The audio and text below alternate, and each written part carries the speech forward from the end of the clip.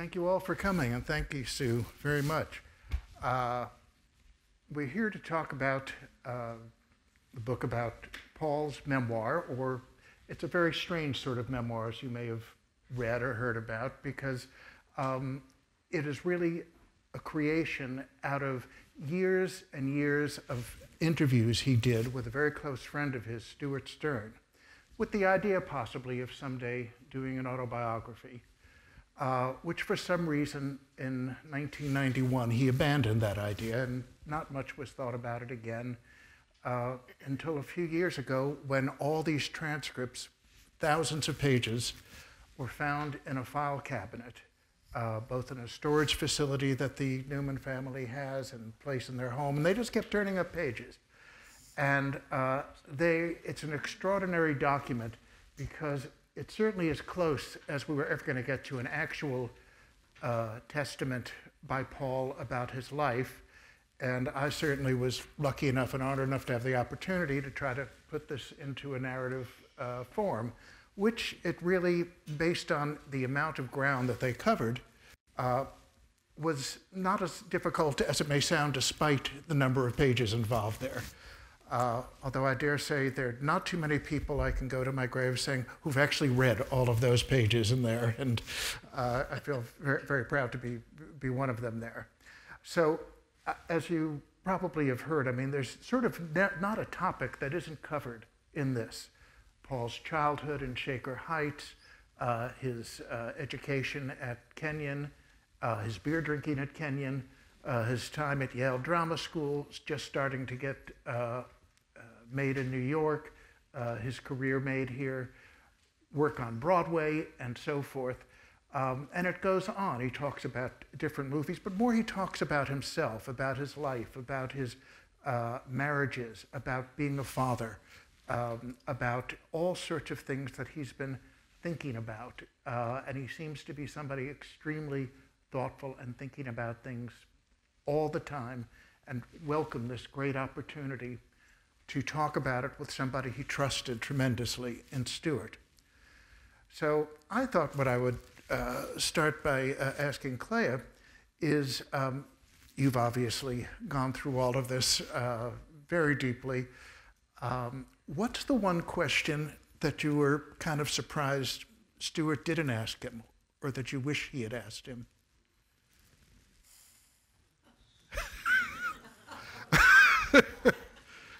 We were back in the green room, and I said, "You're going to try to stump me, aren't you?" And he goes, "Yes." Yeah. What is the one thing? You know, I'm his kid, so it probably would be something to do with, you know, if he could do it over again, how would he, like, what would he do? Because he had so many concerns and regrets, I guess, in how he parented, you know, if he was present enough, that he wasn't, he always felt he wasn't present enough, that he wasn't there for us, which I don't, it was certainly hard, as, you know, having parents that were gone all the time. I mean, he was an actor, so back in those days he would, you know, people made films, they would leave for months at a clip, and that was just his job. So I didn't really have a big problem with that, but I think I would definitely say, like, how would you have changed it now? You know, if looking back, how would you have changed being a parent, or what would you have done differently? And if he were standing here right now, what do you think he'd answer that question? What's the one thing that really would have, this is the main thing I would have done different, or, you know, something along those lines? Is there one thing you think he would single out in a conversation with you? I mean, not just anybody on the street, but with his daughter, saying what he would feel bad about, or feel need to atone for, if you will, as we all need to atone for things, apparently. I think for him, being an actor was probably the demise of his parenting, as he put it. That, that is why he truly didn't think he was a good parent, because he wasn't here. But I would argue that he was incredibly present when he was. So my personality is, I would rather have somebody that was there 100% when they were there than be kind of around all the time but not be really in your life and be present. And he was surprising that way. And he gave the greatest advice about all types of weird things, even kind of girly things, which you think a dad maybe wouldn't want to talk about. Well, he must have been intimidating to potential boyfriends, in fact, saying, that Paul Newman's my father, come home and meet the folks. That can be a complicated situation there. I assume it was at times. Well, and he liked being, he liked having fun with it, So he would do things like, I'd come in, with my date, and I'd say, Dad, this is so-and-so, and he'd look at them and he'd say, it's really nice to meet you. Clea is my youngest daughter, and I'm very protective over her, and would you like to come and see my gun collection? And they would look at them, their eyes would get huge, and I would go, Dad, you don't even have guns. What are you talking about? Cut it out. But yeah, that was part of the game. So. What was it like when he was present and between films, or when you were both living out with your family out on the West Coast before you moved to Connecticut? What was a family dinner like? Was there a lot of talk about movie making, a lot of talk about just household and family stuff, or how it wasn't business talk around the table, I take it, despite your mother and father doing the same thing for a living, as it were? No, not when we were all together at dinner. I mean, it was usually about homework or not doing your homework or, politics. There's a lot of conversation about politics, and Mom and Dad would expect you to have something to contribute. So even if you were 7, you needed to have an opinion about whatever we were talking about, which was you had to get a little creative. Because I was like, I didn't read the paper. Why not? Well, I don't read the paper yet. But it was good. It was actually, it definitely got you comfortable in talking about all types of things, which has been very helpful under these circumstances. Anytime you have to do a book tour, you're ready for it. Anytime I'm ready. It's great. He talks in the book, and a lot of conversations about how he felt that he never had a mentor growing up. He talks about, his relationship with his father was kind of distant, and how he never really had a teacher that became a mentor. He never had, a religious, figure who was a mentor. Never had a coach that was a mentor. And he really rued this fact that there wasn't anybody that took him under the wing when he was growing up, as it were. Was he your mentor, do you feel? From what you're saying, it sounds in a way like he was giving you advice and whatnot, but it's a big role, even for any parent, to become a kid's mentor. Did you feel that way? I was very blessed because I had a lot of amazing mentors in my life.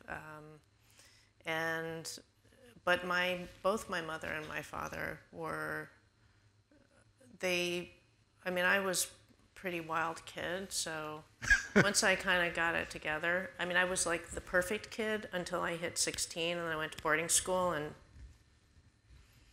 was a little mucky there for about 10 years. And then things kind of returned. It's a long time in boarding school, the 10 years. Well, no, but the boarding school was kind of the beginning of the end for me. But once I kind of returned to the planet, both of my parents were incredible. They gave me incredible guidance, and never. They were so inspiring. They never made me feel like I couldn't do anything I set out my mind to do, which all parents do, which is an amazing thing about parents. But my parents would actually, which was difficult for them because they were still working and they were gone a lot. But yet, even through difficult times for me, I mean, one of the most amazing things that both my parents did for me, and then my father continued, was I had a very tricky time in my early to mid 20s, and so I started seeing this amazing therapist who helped me get through this time period. And I asked my father and my mother if they would come, to therapy with me for a little bit. And they did. But what was even more amazing is that my father was actually shooting a film, and he would fly back for every single appointment once a week. I mean, it was pretty amazing. And this was like out in the middle of the country in Connecticut. So he would fly in, and then he'd get in a car and he'd drive like 2 hours and then he would sit there for 2 hours and get back in the car and whatever. And he never missed an appointment for 9 months,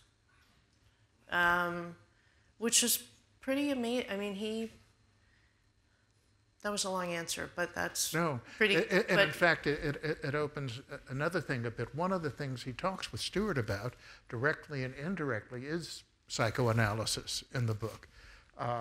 One would say, reading his transcripts, he's somebody who is no stranger to analysis, and a lot of analysts and whatnot. In fact, he met his first shrink, who he became a patient of it was either the Concord or Grossinger's. He was up there shadowing Rocky Graziano for the movie Somebody Up There Likes Me, and he ran into this guy at the bar. They had a great talk, and it turned out he was a shrink. And he became his patient. That makes a lot of sense. Dad would meet his first shrink at a bar. I don't know. Perfect fit. And unfortunately, the poor man dropped dead very soon thereafter. Oh my God! Yes, I remember reading that. It was really hit him like a ton of bricks, apparently. But it also appears that after some hiatus, he took up with a number of other analysts, including one very long term. And it sounds like, from some of his talk, he was very attuned to looking at his own subconscious, to looking at his own motivations, looking at everybody's motivations, and seeing things. He really, was it a Freudian household in that way? I mean, everybody was seeing a shrink, it sounds like, of course. Well, it's like Upper West Side. It was kind of an interesting time because the 70s and early 80s, that was very in to do. Mm-hmm. So, yeah, I mean, everybody went to therapy. I remember the first time I went to therapy, I was like 6. And it was a Freudian therapist. This was in California because everybody went to therapy. It didn't matter how old you are.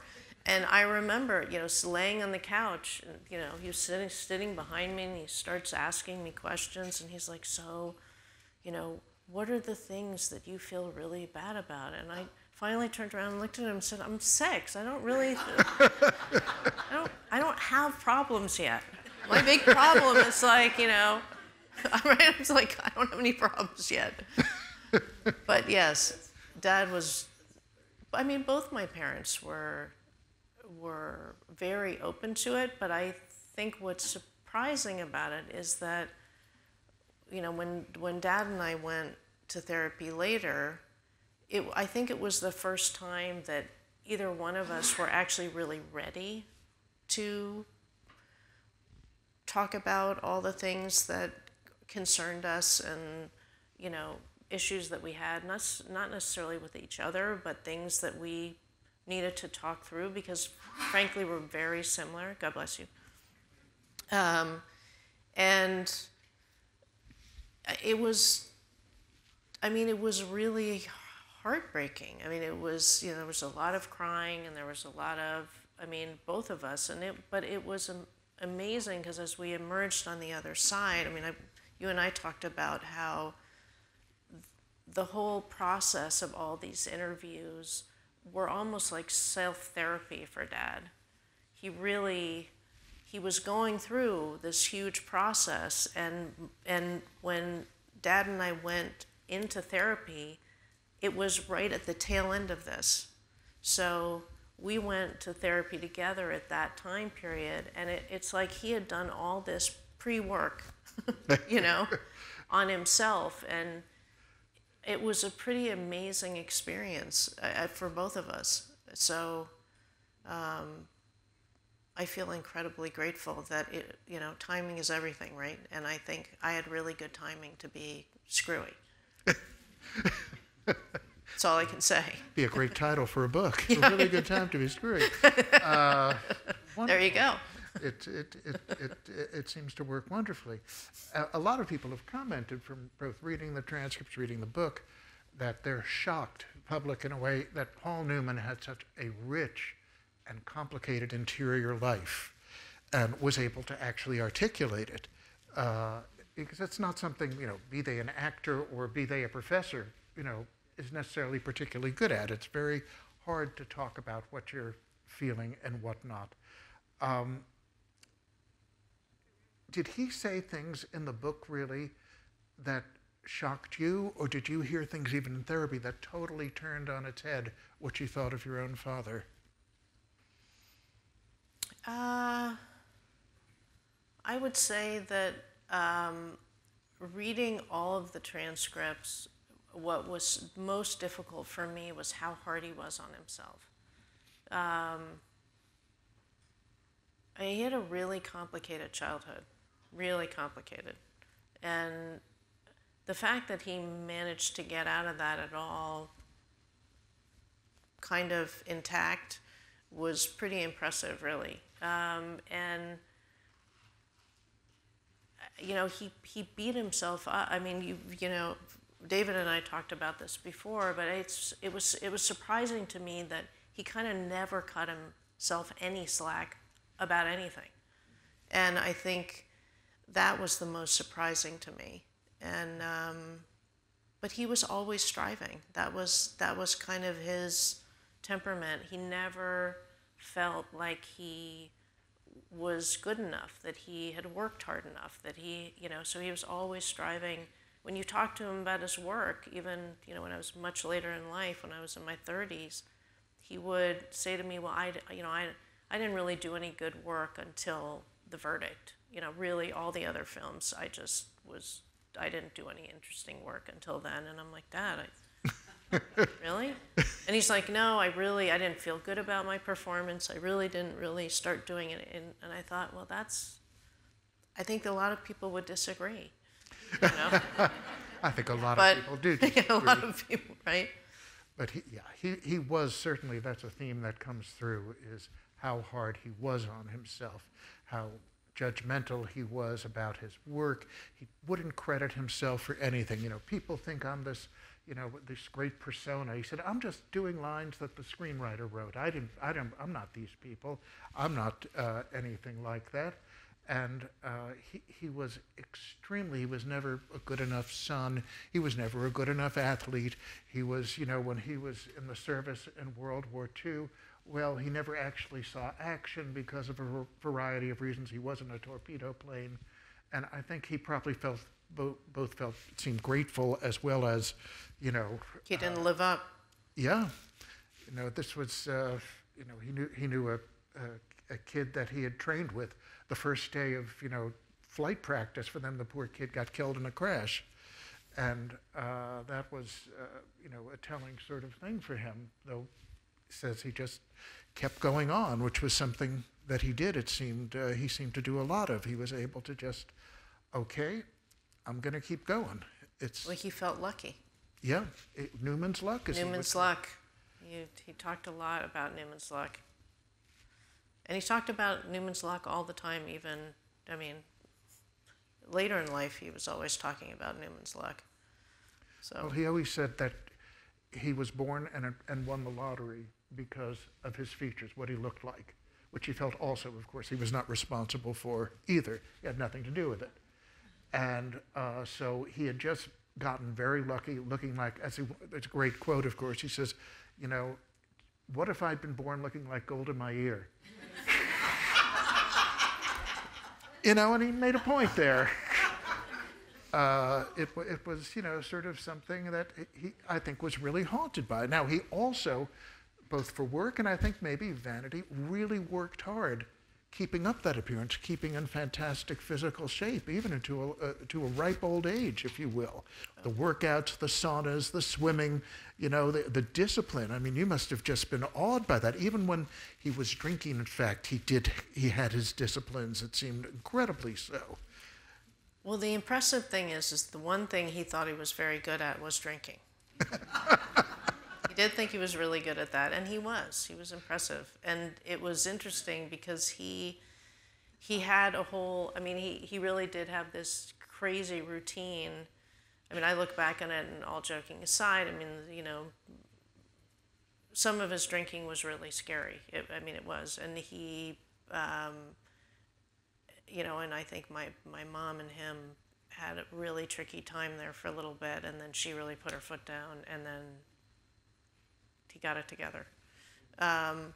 But the comical thing about it is like his, you know, as much as his drinking was, you know, kind of this, he was consistently kind of going off the rails, you know, he did kind of manage to pull it together. And Mom. Well, there's a lot of talk by people. I was with your father or saw your father the night before, and he had had so much to drink, you wouldn't believe it. He was 3 sheets to the wind, and there he was on the set at 6 the next morning, looking fresh as a daisy. That's what I was, sorry, I totally lost my train of thought. So his routine was insane. So he would get up, no matter what time he had to be on the set, and he would get up, and he would work out for 2 hours before he had to actually show up, every day, no matter what. And he would roll out of bed, and he would put ice in the sink. I don't know if you ever remember this famous scene in The Sting, where he gets up and he fills and he puts ice in the sink and he sticks his face in. Well, he did do that. that was real. I mean, but he did that all the time. And he actually, when I was growing up, he would take the sauna for half an hour, and then all of us little girls would go down with our axe and break ice in the river, and he would go and get in the river. I have this amazing Very photograph Scandinavian of him doing that. Well, I mean, and when I say it was cold, I mean ice.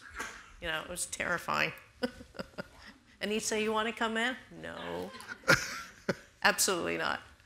There were a number of people commented. There's a whole section in there's a lot of intercutting in the book of people that Stuart Stern also interviewed, close friends of Paul, that he empowered Stuart to ask them anything they wanted. He said he wouldn't censor them. And people actually took it to heart, it seems, a lot of it. And in fact, Mort Saul, the comedian, made a point of saying he would go into that sauna and he would have a huge tumbler of scotch sitting in the sauna. And he was just sort of couldn't believe his eyes with this. And other people commented, yeah, he'd go into the sauna to clean up, and he'd go in with beer. He'd be sitting there in the heat. And that seemed like, you know, quite an amazing feat to pull off there, and a sad one too, because clearly there was a serious addiction going on there. I think everybody, if he knew it, he wouldn't admit it, and everybody in the family clearly knew there was a problem. Well, it's interesting though, because he also felt he knew he drank too much, but he was also painfully shy, and he really struggled with the whole celebrity thing, or celebrity artist, being a movie star, whatever you want to call it, and because he was really uncomfortable being in crowds. I mean, I'm not saying that just to be warm and fuzzy. It's like he really was, and he would, even later in life, you know, I would go with him to a dinner party, and he'd be like, "Don't leave me, don't leave me." This is when he's in his 70s. I mean, he didn't love it unless he was really comfortable with the people. And, you know, I think that was a lot of it. I mean, I think that had a lot to do with it. Where was he most comfortable? At home, behind the wheel of a high-powered sports car, or on a movie set? Where do you think he felt most at ease? Well, definitely in a race car. Loved driving. He loved the people.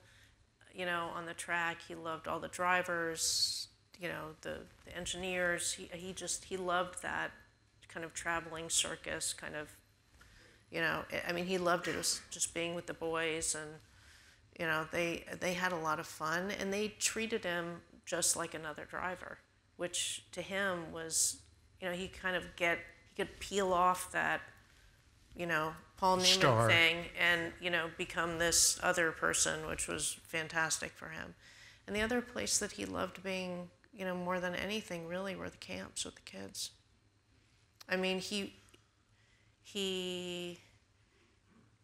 That to him was kind of like the perfect storm of everything good in the world.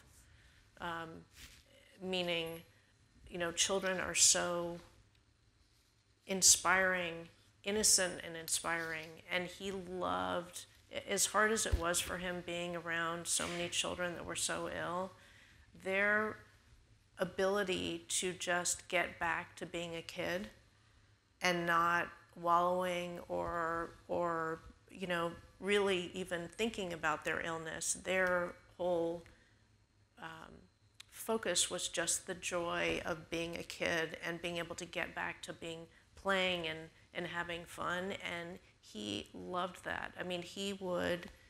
He would spend weekends. We would go to the camp and stay. We had a little cabin, a couple of, right in the front of the property, and we would go there, and he would just go and hang out with the kids all day, and he would, eat lunch with them and fish with them and, ride, and he loved it.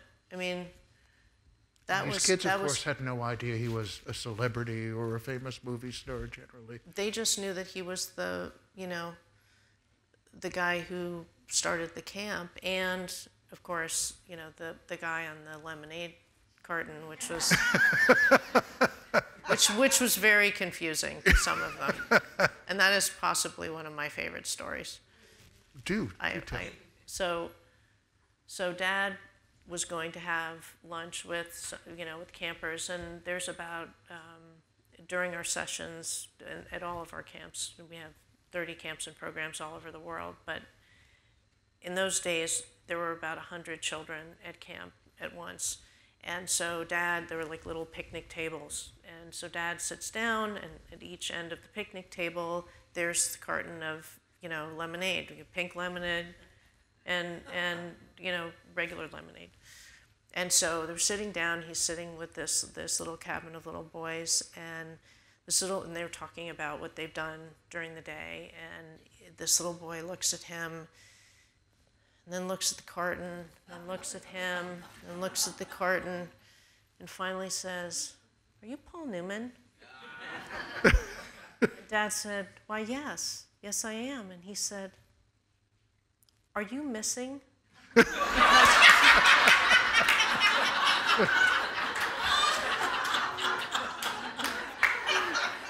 And poor Dad, it took him a minute. So he was like, "What?" And he looked at the card and he was like, "Oh no. This is my lemonade. I make this lemonade." And this little boy was having none of it. He was like, "No, this is really serious."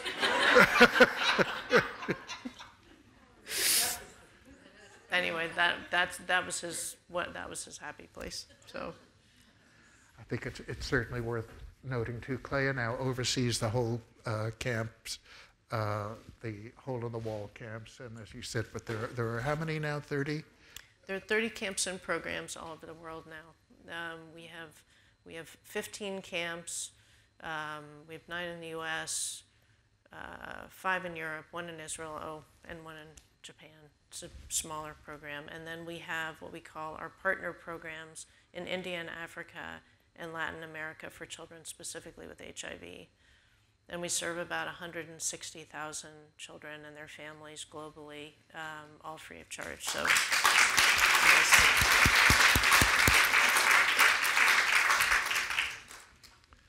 which is a great good thing, to say the least. My happy place too. Well, there was a review the other week in the New York Review of Books by the actor Simon Callow, who's also a writer, and he was very taken with your dad's devotion to charity, both to creating Newman's own products and also the camps. And what I think the number he cited there, and the various different numbers, is so far the businesses have created $540 million for charity, which may make him actually the largest private donor to charity in the country, who's not a Bill Gates or something, some incredible statistic. But he wrote this, if you'll permit me there. How many similarly privileged people could have done this and didn't, or don't? It was, of course, self-healing. Tormented by his own failures as a parent, above all the death of his son, Paul focused on tragically afflicted children. Do you think that that was part of the thing, that this was his way of both not just giving back, but also atoning, if you will? I used that word before, that this was the way of redemption, and it worked, it seemed. It really seemed to take so much pride in that, and pride that he couldn't find in some ways anywhere else, it seemed. Or yeah. Or is it? I think it, he started the Scott Newman Center after Scott passed, and it was supposed to educate children on, drugs, and he started out in California, and it was pretty successful, but it was, once we kind of all moved back to the East Coast, it continued to do really good work, but it really wasn't making, it wasn't moving the needle. And I think that shortly after that, not shortly after we all moved back kind of full time to the East Coast, we had a very close friend who got cancer. He was this big strapping sailor. He was roughly my father's age. They had 3 kids. We were 3 kids at the time, and we were all very close. And when he got sick, he passed away very quickly, and he was treated in a local hospital. And back in those days, there weren't pediatric wings, and so we would all go and visit him, and invariably there would be, a little girl with leukemia right next to, an older person who had, prostate cancer, and then, whatever. So it was just, everyone was on this one wing.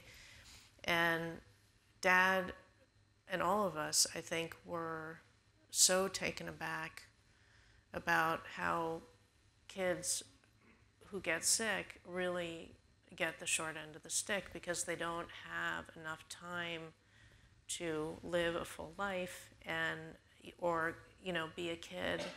And I think that affected Dad so much, and that was kind of his aha moment, that he wanted to create a place where kids could get back to just being a kid. And this was his way of, he tried teaching kids about drugs and didn't feel like he could really move the needle, but in this way he really felt like he could. And I think what was amazing about it is that once he figured out what he wanted to do, the amount of time that between when he found the property and when we had our first kids at camp, I mean, think about it. I don't know how you guys have felt about doing any construction or whatever, but most people, it takes 18 months to do their bathroom. Dad, well, just, because it's not easy. Dad found the property, built 54 buildings, and this property had nothing on it. Built 54 buildings, got a medical director, hired all the staff, and had our first kids at camp, and created the program because there had never been one before. So for him, it was a desperate need to help. Well, not just help, but fix a problem that he felt, or not fix a problem, but help fix a problem that he thought he could move the needle in. So, pretty amazing. we've talked a bunch about how he was, as a father, uh, to to his children. How is he as a grandfather in his later years?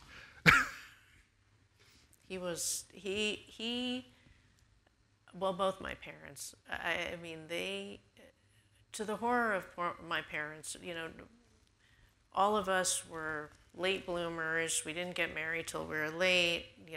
None of us had children except for my middle sister. So I'm the youngest.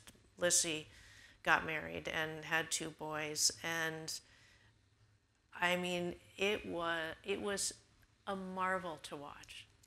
Just because it was so much fun. Mom and Dad had so much fun, but for Dad, especially when Peter was born, it's like he could do all the right things,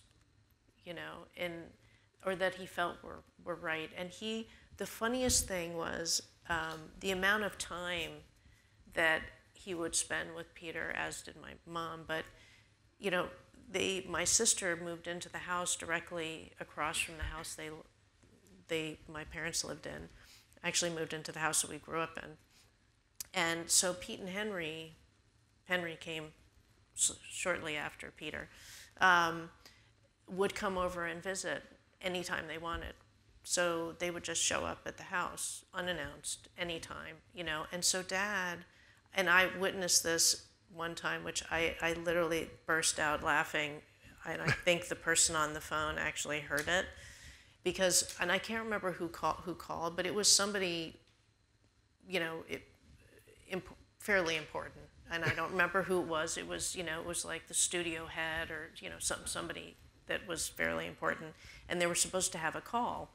And so Dad picks up the phone, and as he's picking up the phone, Peter and Henry come running in the kitchen. And they're like, Pop, you want to come play? You want to come play? And Dad's like, I'm very sorry, but it seems that I messed up my schedule, and I have a very important meeting right now. So can we change this? And I burst out laughing because I was in the living room, and Pete and Henry were like, what? And you could hear them in the background. So yes, he was an awesome grandfather, and he loved it. He loved it. I mean, even in his late 70s, when Henry was little, he would, be crawling around. I'd walk into the house, and I'd be like, Dad, where are you? And he's like, his head would pop up, and the 2 of them would be crawling around on the floor. I'm like, Dad, can you get up? It's like there were no rules. Can I ask you one more thing? Then we're going to take some questions, actually. So I'm sure there are a number that you would like to ask Clea. Something actually, the flip side of this, in a way. Who did your father think was sexy? Male or female? Yep. Since everybody thought he was the sexiest man in the world, if you will. I think People magazine even said that at one point. To my poor mom. He was on the cover of magazines consistently as the sexiest man alive, even when he was 80, I think. In fact, I remember being in the grocery store, and Mom saw the magazine and went, "Oh, for Christ's sake!" But I would say that that Dad thought that Mom was the sexiest thing there was, and I'm not just saying that. And I will tell you one really short, funny story. So, and I apologize because there's a little smut in it. So I was supposed to get married when I was in my mid-20s, and I was getting a little cold feet because I was not prepared to get married, and so I was walking with Dad. We were on Madison. We're walking up Madison Avenue, and we get to the light, and I looked at Dad and I said, "Dad, what has kept you and Mom married all these years? It's really important." And he looked at me and he smiled and the light turned and he walked across the street. And I was like, so he is walking and I'm like running to catch up and he walks the whole block and he says nothing. So we get to the next light and I'm, Dad, this is kind of important, I'm not kidding. And he goes, what? And I said, seriously, like what has kept you and Mom married all of these years? And he looked down, smiled and said, lust. Total and complete lust. So I've never lusted after any woman besides your mother like that, ever. And I was like, really?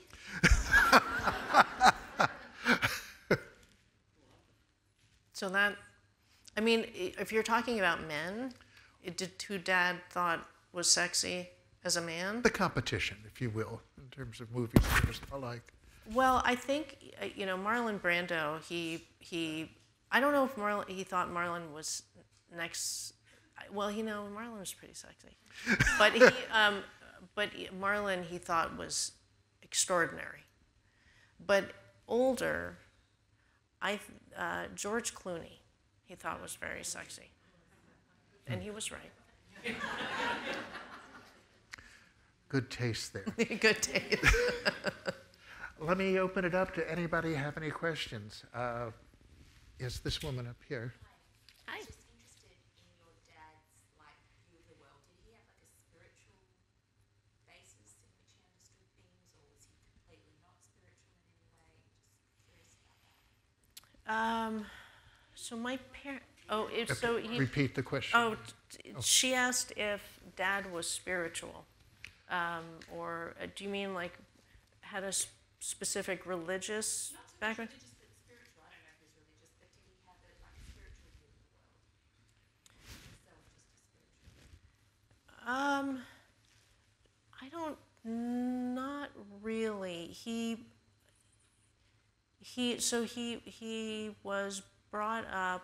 His father was Jewish and his mother was Christian Scientist, and he would always say, I lean towards being Jewish because I think it's harder. And he always wanted to do things that were harder. But I do think as he got older, I'm not, it's funny, I don't think I ever talked to him specifically about being spiritual, but I think he was finding more guidance. And, I don't know how he thought about it in his own mind, but I think as he got older, he was searching for direction, maybe. That makes sense. This gentleman over here. Since both your parents were actors, was your home growing up frequented by other actors? And if so, who was your favorite? Did everyone hear that? It said, I don't know if everyone heard it. He asked if, since both of my parents were actors, were other actors frequent in our home, and a lot, in California, and some on the East Coast, more in New York. I would say I have a couple of favorites. So Sidney Poitier is one of my favorite people, mostly because he was so charming, and his voice was just, I don't even know how to, it just was like a, well, yes, but more like butter. Butter. But he was truly one of the most beautiful men I've ever seen in my life. I mean, I met him the first time when I was probably 8, and I did a quadruple take. That's what my mother said. And Redford, just because I grew up with him and his family. And interestingly, he was the first person that I ever had a really serious conversation with that wasn't my parents when I was little. And he recounts it because he thought it was so interesting. I was 6, and I had about an hour conversation with him about God. So, there. Go figure. Go figure. And what's the last conversation you had about God? I think, no, just kidding. This woman here? Yes. Sorry, I don't know. The woman on the left. Then we'll go. Yes. I'll attempt this quickly. Two slightly disparate questions. One, the movie Nobody's Fool toward the end of his life. Yes, one of my favorites. And actually a movie earlier on, The Philadelphians. I'd like your sort of perspective or the perspective in any kind of conversation he had as to how that represented his life at both ends. And then a completely different question. Can't remember the timeline, but did he have any perspective on McCarthy era, especially given his half Jewish, sort of origins and what might have been going on? He was probably a little bit after that, but I was wondering if there were any conversations later in his life or with friends about that era and what it might have done, in the movie industry. And anybody can. You start with You mean being Blacklisted. blacklisted? So I haven't seen The Philadelphians in a really long time. So I'm trying to like.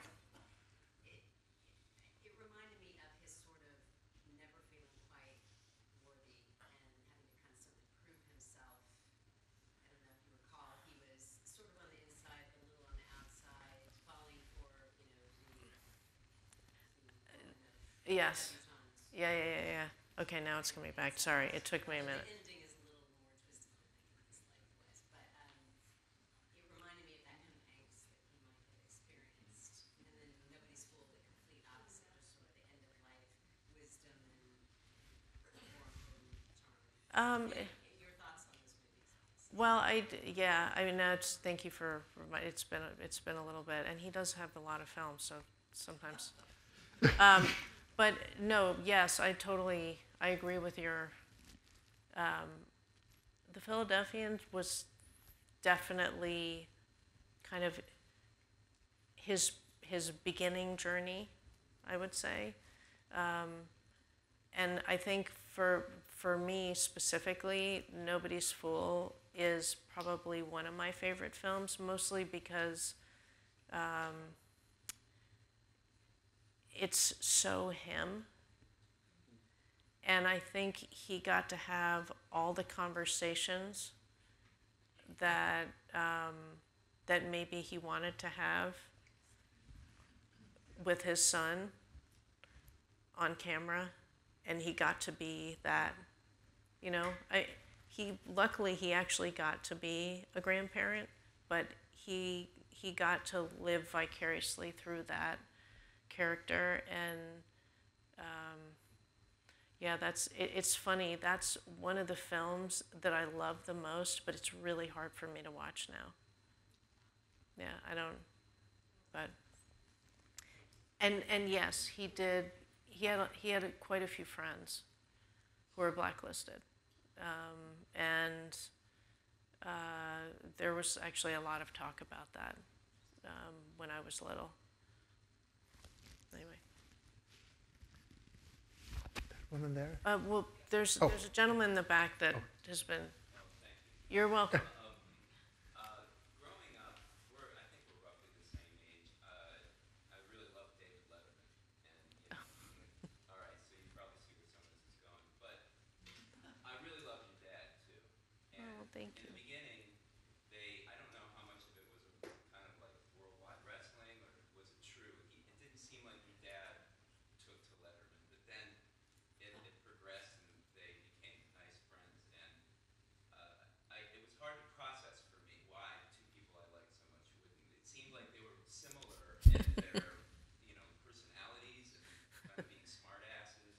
Quirky. But then, I just wonder, I've heard a couple stories that are probably famous about taking him on the merit, his Volvo. I've heard Letterman tell it. Do you have any other anecdotes or could you shed any light on that relationship?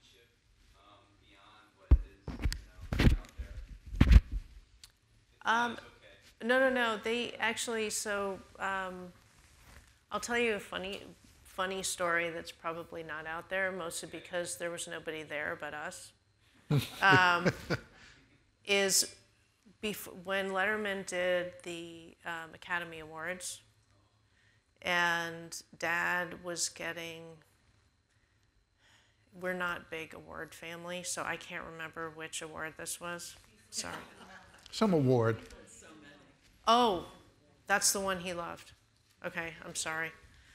Anyway, we were supposed to walk the red carpet, and Dad decided he didn't want to walk the red carpet. So we went back and we hung out with Letterman, and in his trailer, and we had so much fun. And Dad finally looked at him and he said, you got to go do the Open. And Letterman looks at him and he goes, why can't we just hang out here? And, Dad's like, well, I kind of want to leave, actually. But they were really good friends. And Dad was the one who pulled Letterman into race cars. And Letterman's now a part owner in a team. And then they had a lot of fun together. You're welcome. Oh wait, this gentleman, hold on. Oh wait, sorry. Dealer's choice. You're supposed to. Sorry, he's been. The Verdict is one of my favorite films, and he plays an alcoholic lawyer in that, and he plays it really, really well. Was that after he sort of straightened himself out, or was he still going through that period where he was, drinking a lot? Did you run that? That was kind of a little after, but if you notice, all of the quirks, all of the things, the banaka, all that stuff, that was Dad. That actually wasn't written in the script. So all of those, and it's interesting because that's in the book too, and he talks about it a lot, as did the director. Sidney Lumet, yeah. I also read something about Sidney Lumet. It's hard to believe this. Thought he was phoning in his performance at first, and he really got on him, and then he got really serious about the role. Is that true? Yep. And I think in the book there's a conversation with Lumet where he talks about this very frankly, and clearly he shocked Paul by telling him this, and he got the message, and the next time he came into rehearsal, he was a different man. Yeah. Apparently called on that he wasn't quite giving of himself as much as he should have been. Yeah. It's extraordinary. We have time for one more question, I'm told. So this woman's been waving, I'm sorry, for forever.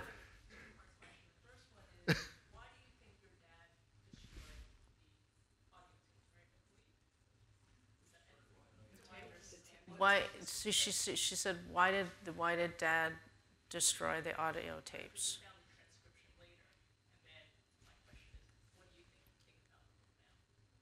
I didn't hear. What would you think he would think about the book now as published? So actually, he didn't destroy all the audio. He destroyed some of it, and it's a funny thing because he actually went to the dump with my sister, and they took a bunch of the tapes there and took them to the dump. There were actually quite a few other tapes. I mean, significant number, but they were done in those old tapes. The old, the recording ones that we all used to, well, you may not remember. Reel-to-reel cassette. Right? Yeah. Is that? And they were really small. And so they kind of just disintegrated. So not completely, but they're not audible, or some of them are, but it's very hard to understand. All the transcripts were saved, and which was surprising because, David recounted the craziness of finding them. We knew that they existed. We didn't really know where they were, and it wasn't until my mom's house was being painted, this is after my father passed away, and it's probably it's so hard with COVID. I feel like I can't remember time, but it was probably like a little year and a half maybe before COVID, and we'd taken everything out of the house, and Mom was living in the apartment in New York, and we were painting the whole house, and there was a bunch of stuff stored down in the laundry room down in the basement. And we were moving a bunch of paintings and things like that, and behind the paintings there were 2 huge file cabinets, locked file cabinets, with all of the transcripts, like perfectly organized. But what's crazy about it is that Dad's was not there. So there were 13,000 pages? All told, probably. In total? Yeah. So it was like, I don't know, 11,000 pages of transcripts.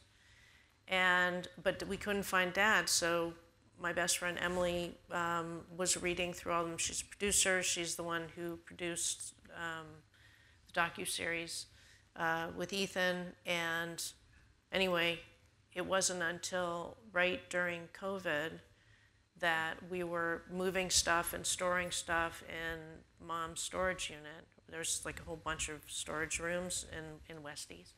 And she was moving boxes around, and in 2 boxes it says PLN history, and those were all of Dad's transcripts. So it's interesting, and it's very like in big black, writing, and so